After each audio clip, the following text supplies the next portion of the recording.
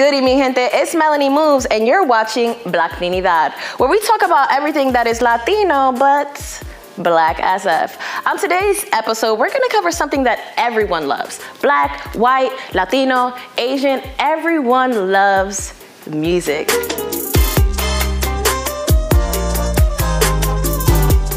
So many of the very things that we love about Latin culture is at its root Black as including the music. The current face of some of these music genres are generally not Black and definitely adds to the erasure of its Black roots. I mean, look around at any Latin award show. 90% of the honored artists are not Black. That's a whole nother bag that we ain't gonna get into today. So like I was saying, all of these popular Latino music styles, salsa, llegó la rumba. Vaya. Vamos a ver. Llegó la rumba, nos fuimos para la calle. Vamos a ponerle sabor con detalle. Salsa en la calle te trae. merengue. La la la la. Yeah, come on, Mikey. Let's go. Ay, rumba yo quiero más. Bachata, Aquí, aquí, aquí, mil cosas han pasado aquí, aquí, aquí. reggaeton,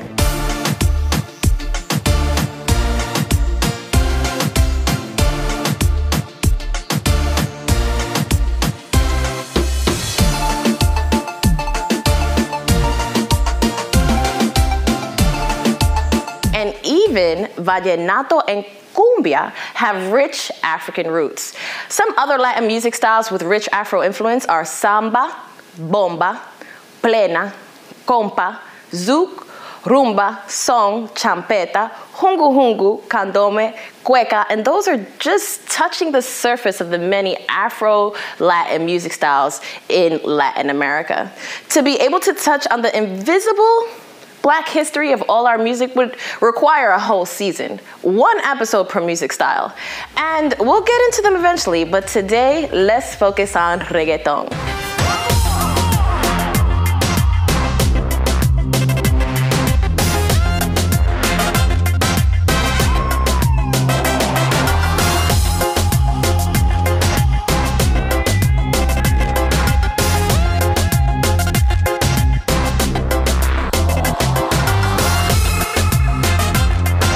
Even though the most popular faces associated with reggaeton today are J Balvin, Nicky Jam, and Bad Bunny, you can thank two Black Panamanian men for the founding of the style and the sound. Those men are Nando Boom and El General. I vaguely remember my 5-year-old self innocently rocking my hips at the family parties in the Bronx too. Dembow and Te Ves Buena. Y'all know what that rock was. You know, the little hands on the knees, you know, the dress going back and forth. And then they put me to bed at around 11 o'clock so that the adults could do the more adult hip rocking.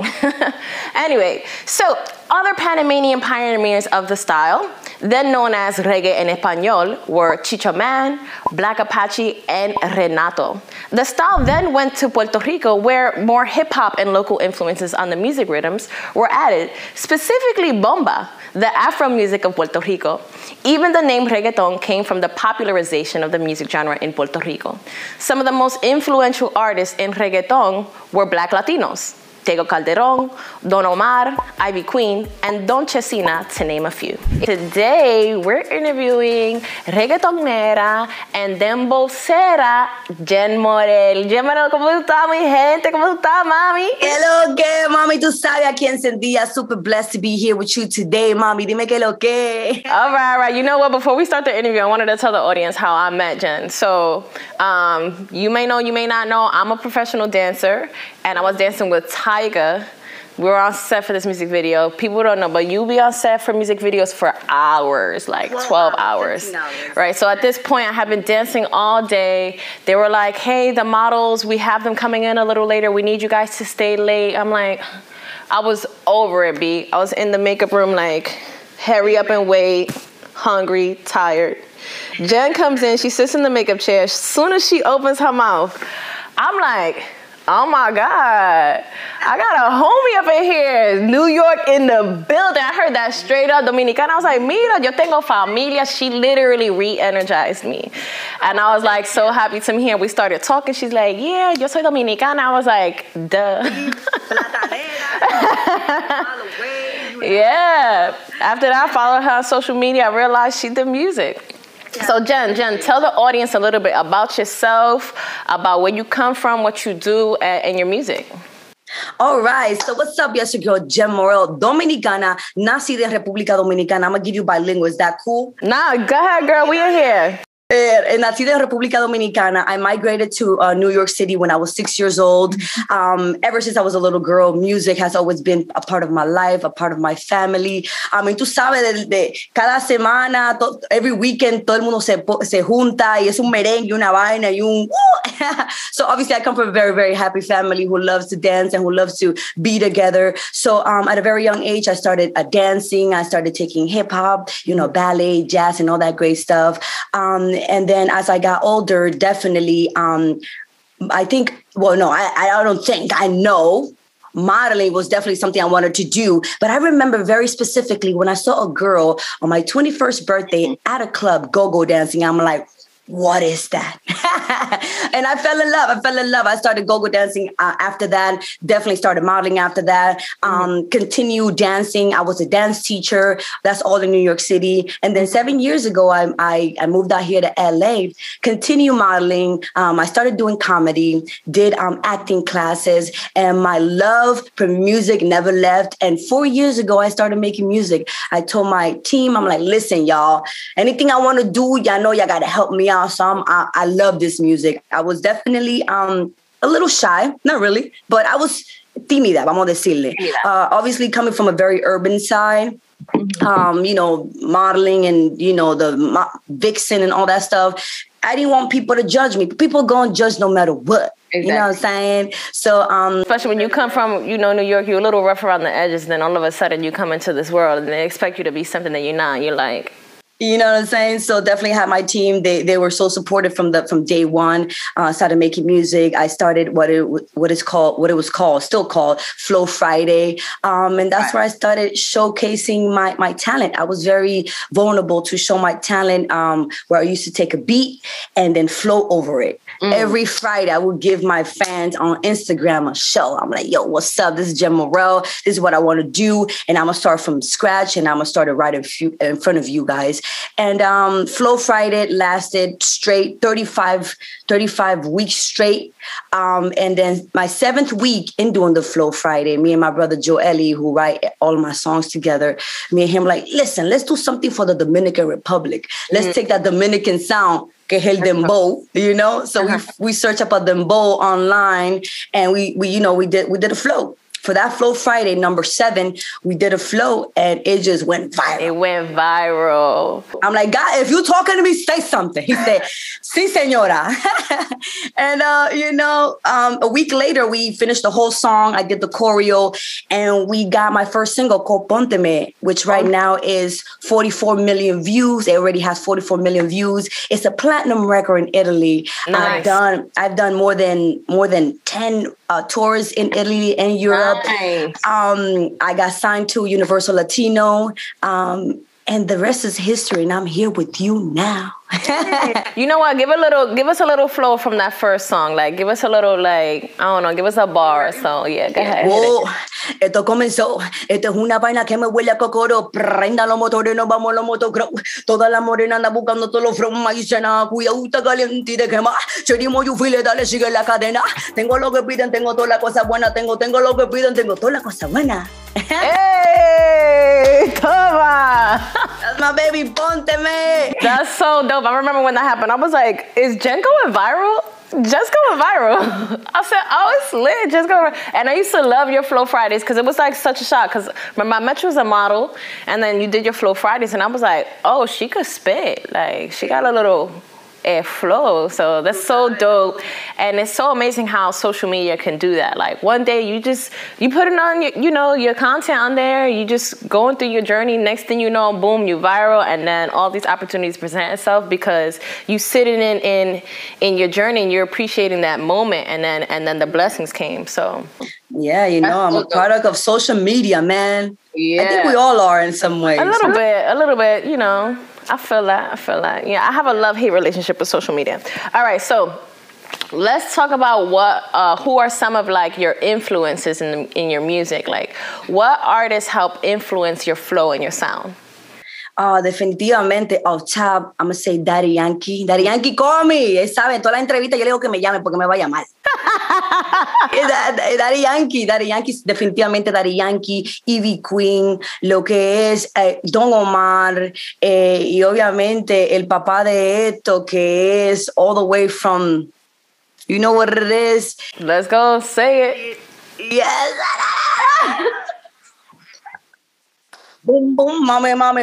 No, mama, boom, boom, boom. Mami, no ve. Mamá está, te boom, boom, no me puede matar, El General, mi amor. El General. I was just talking about El General earlier on the show. I was telling them how, like, when I was 5 years old at the little family parties and those, you do your little 5-year-old innocent. Yeah, you know what I'm saying? And then when you go to back sleep, it up a little bit. Then the parents do the grown stuff to El General. Pero El General definitivamente, obviamente, un pionero de lo que es el reggaetón, lo que es obviamente... reggaeton all the way from Panama to now went to Puerto Rico, now is in Colombia. I mean, those influences come from reggae, you know, and he did that. He did that for the music, for the Spanish music industry, and it changed everything. It changed everything. So now reggaeton is almost universal. Like at one point it was like, I feel like reggaeton had like a pocket of popularity, like in the 90s, that was like super Latino, and then all of a sudden now it's pop. Reggaeton is pop. Like you see J Balvin with Nicki Minaj, and you know what I mean, and Cardi B. I mean, Cardi B's Latina. It's great that she's jumping in on there, and I think it's so fire. How do you feel that your identity as like an Afro-Latina, as a woman and a Black woman in the industry, how do you think it plays into your journey and your music? So it definitely plays an amazing, it's definitely an amazing journey for me, because si tú ves, estamos hablando anteriormente que en la industria latina no hay mujeres que se vean así. No hay mujeres morenitas con curvas, no hay mujeres con el afro. Obviamente, como estábamos hablando, la música sí es latina, es bien blanquita, you know? So, yo creo que estamos en un tiempo muy bonito de donde se ve el poder latino y también el afro-latino, dándole más luz a lo que es. Oye, los latinos nada más no se ven blanquitos. Los latinos somos diferentes colores. Sí, pero no hay latinos si no hay afro. Sí, no hay afro, definitivamente. So, yo soy una persona que quiero ser una líder en lo que es la mujer latina, afro-latina, haciendo lo que es el reggaetón, lo que es el dembow, haciendo lo que es la música latina y enseñándole al mundo que nada más no somos blanquitos, porque a muchos sitios que yo voy, especialmente aquí en California, me ven, obviamente, creen que yo soy una morena mixta. ¿Verdad que sí? They think I'm a mixed girl. And then cuando yo hablo, obviamente, oh my God, you're Spanish. You speak Spanish? Claro, yo soy dominicana. Y dicen, wow, we had no idea that you was Dominican, that you can be Dominican and look like that. And I'm like, yeah, we have all shades and different colors. Yeah, so it's definitely important for us, las mujeres que estamos haciendo música ahora, especialmente que nos vemos así, de representar esto con mucho orgullo y seguirle dando pela, porque obviamente tenemos que cambiar esa idea de que no son blanquitas. Todas son blanquitas. You know, de si tú eres así, tú eres morena, o tú eres africana, o tú eres... No, somos Afro-Latina. Obviamente, los esclavos vinieron a toda parte del mundo, incluyendo a las islas dominicanas, puertorriqueña, cubana, panameña. Entonces, es muy bonito para mí estar en esta posición Afro-Latina, influyendo lo que es la música latina. That's amazing, and I love to see it. I love to see it. That's what the show is about. Blacktinidad, we over here, we want to give everyone a place to be, to have space, to take up space, because for so many years we've had to one, be the pioneers of a lot of these things, and then take a back seat when what is more digestible for popular culture is a white Latino. So I think it's really dope that we having this opportunity now to highlight you and other artists, and I'm so excited. I'm so excited for you. So now, what do you have for us? Like, what new music is coming up for you? And tell us more about like where you think that your music is going. All right, so right now, I actually released my first album in October. It's called Jenn Morel, of course. Para el que no sabe, ya sabe. Entonces, that was really exciting for me. Mi primer álbum con la casa disquera. Eso es ya calentando los motores. Prendan los motores. Prendan los motores. Yeah. Calentando los motores, obviamente. Pero ahora estoy en el proceso de ahora completar mi segundo disco con la casa disquera, y ahora estoy haciendo música. Estoy todos los días, estoy en el estudio escribiendo, haciendo música, pero viene una canción. También trabajo con Zumba. You know, I love Zumba. Shout out to my Zumba people. Zumba. They're so amazing. So I have a single coming out with Zumba in April. So I'm really excited about that. All I can say is called Quema. Caliente, que va a quemar todo lo que tiene en el camino, mi amor. Todo. So I'm really excited about that. So I'm working on that right now, besides being in the studio every day and creating music every day. And this is a fun process for me because I get to make probably 100 songs, and then I have to narrow it down to 12 and 10. And it's hard. But it's really hard. And it is literally a process of elimination and like going back. And I'm like, no, I like this and I like this. But I see my music touching the world. Of course, it already has. I see my music definitely being a part of something bigger, lo que es el movimiento, como dije, Daddy Yankee, Ivy Queen, asociarme con esas personas que son pioneros, las personas que me influyeron a ser la artista que hoy en día soy. Y nada, me veo bailando. Así que tú vas a bailar conmigo, tú me dejas saber, Melany. Yo, call me, girl. I don't need any excuse to dance. I'll wake up in the morning dancing. Dale, lo que es obviamente los premios, todos los premios, Grammy, Billboard, ahí es que yo quiero llevar mi música. Quiero llevar a mi música a esos medios para seguir influyendo no solamente a las mujeres afro-latinas, pero a las mujeres del mundo que quieren hacer lo que quieren hacer y que no tengan miedo a hacerlo, a ser ellas mismas a través de su música, si es la música que le gusta o lo que le guste. Nice. I was going to ask you, like, you know, we're gonna wrap the interview up, and I was gonna ask you, you know, put forth a message that you want the world to hear. But I think that was perfect what you just said. I think that is a perfect message to the world, to make sure that you put forth what it is that you are proud of who you are, and you make sure that you show yourself to the world without shame.